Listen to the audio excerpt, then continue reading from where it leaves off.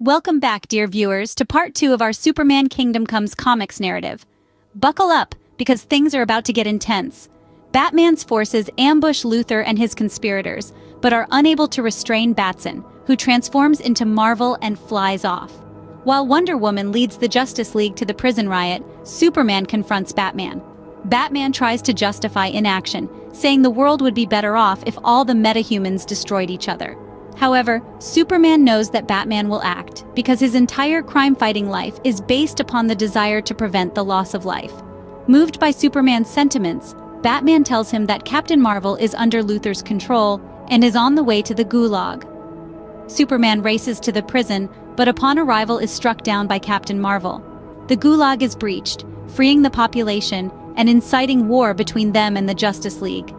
Batman's army arrives on site as an intervening third party, but is unable to stop Wonder Woman from killing the supervillain Von Bach, which increases the fury of the riot.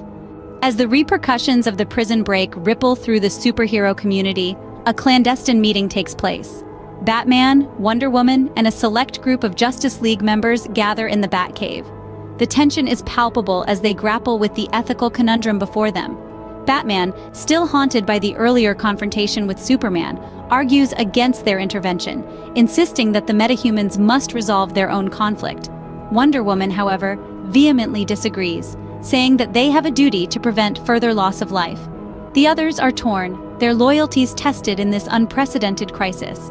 As the debate rages on, the seeds of a plan are sown. Despite their differing viewpoints, they all agree on one thing: the escalating conflict must be stopped, and the first step is to intervene in the war brewing at the Gulag.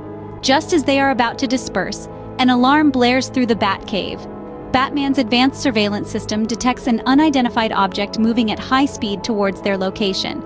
It's Captain Marvel, still under Luthor's control. The heroes brace themselves for a confrontation, ready to defend their sanctuary. That's it for part 2. Don't forget to subscribe and like to find out how it all ends in the next part.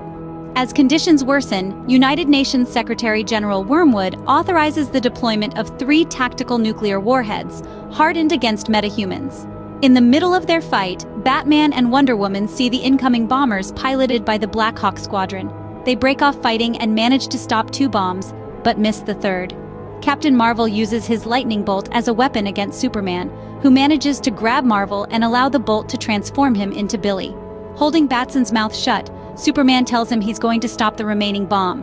Batson must make a choice: either stop Superman and allow the warhead to kill all the metahumans, or let Superman stop the bomb and allow the metahumans' war to engulf the world. Superman tells Batson he must be the one to decide, as he is the only one who lives in both worlds: a man, as Batson, and a god, as Marvel.